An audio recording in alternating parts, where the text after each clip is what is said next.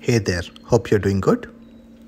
When you're making any kind of decision or change, it's better to go too far. You can always walk it back if it turns out to be too far. For example, suppose you are trying to design a product for a certain target audience. There are two ways you can do it. You can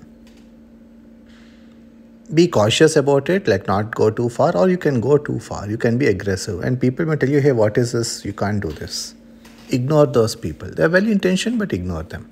See the results. I've made such decisions, and nobody complained after the decision was made. People were just pointing it out of too much caution, too much of a desire to prevent mistakes, which comes from a good place but is not the right decision to make.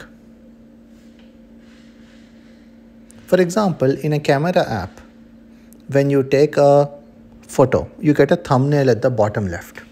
In FutureCam, my photography app, we didn't have that. And it worked out fine. And one of the leaders in the market, an app called Slow Shutter Cam, is very well reviewed despite not having this feature.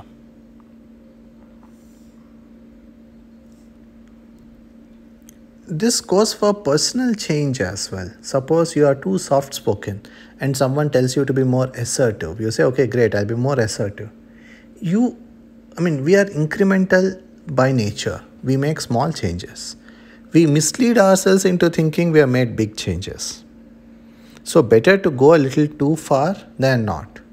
Because when I was given certain behavioral feedback, which I don't remember what now, I made what I thought was the right amount of change. And after a month, when I asked the person giving feedback, he said, I didn't see any change in you. And then I went too far, quote unquote. And I asked him how it is. I was concerned. He'll say, now you have gone to the other extreme. He said, no, now we are doing it well.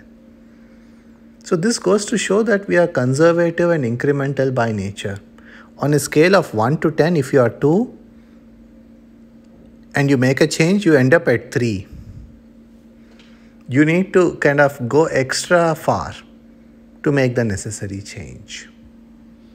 You can always walk it back. Don't be afraid that people will criticize you or anything.